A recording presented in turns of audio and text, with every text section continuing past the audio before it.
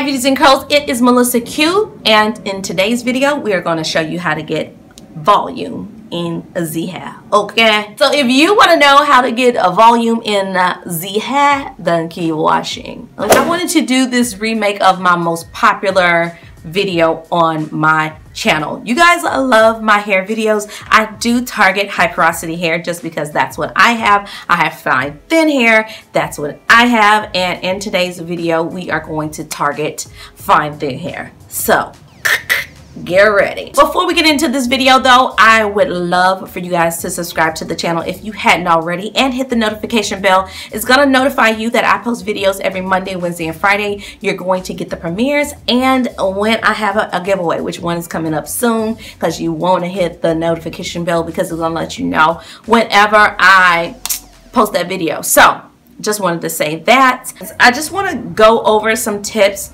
on how to get voluminous hair on fine thin hair. I want to share a couple of tips. This is not going to be a long video at all, but I wanted to do an upload, like a reload of that video. That video is so old. I want to say it's like 4 years old, you guys. So you can go check that one out. My hair was it was a lot shorter.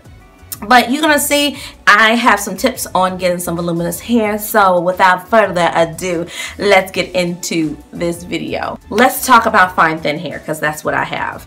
I have high porosity hair. I'm coming with a video of how I determined how my hair was high porosity, how you can, like some tips without doing like the water test, because sometimes y'all that is off and on, it's a hit and miss. But I want to show you guys how I get my voluminous hair. And first of all, let's talk about my hair. My hair is high porosity, it's fine, it's thin, but it's fine and thin. So the strand itself is thin, but the density, which means the spaces between each strand, is closer together rather than further apart. Okay, if your hair is low density, that means that the strands are further away. And if you're high density, it just means that you have a lot of them in there, which means that you probably have thick hair. Just a quick, cheat sheet on that. I wanted to share some tips with you guys on achieving volume on fine thin hair and how I do it. Just some updated things. A lot of things in that video 4 years ago I still hold true to, and the first step is to use an oil rather than a butter. I talked about that in the video. Butters, you have to emulsify them, and sometimes in your hand they don't melt right away and emulsify smoothly, and when you go down the hair strand it will skip, and some parts will be moisturized and other parts not so much. But my hair loves oils.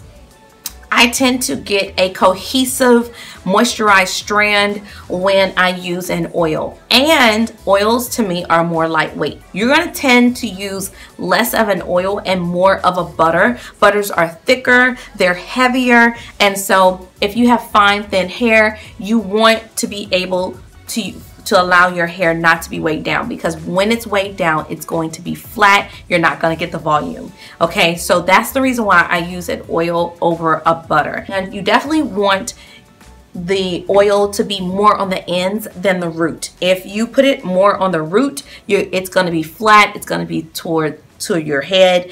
Scalp, you want it to be voluminous, you want it to be moisturized, you don't want it to look dry, but those ends is the oldest part of your hair, and that's the part that you want the oil to be mostly on. Another tip is to stretch your hair and to apply the products when your hair is damp or dry. That tip, what it's going to allow you to do is it's going to allow you to see the volume in your hair and then style. Another tip is to have like a pick or to have some type of lifting mechanism from the root. You want to lift the hair off of the root, and it's going to cause more volume, and you're going to have more of a round full look rather than it being flat against the scalp.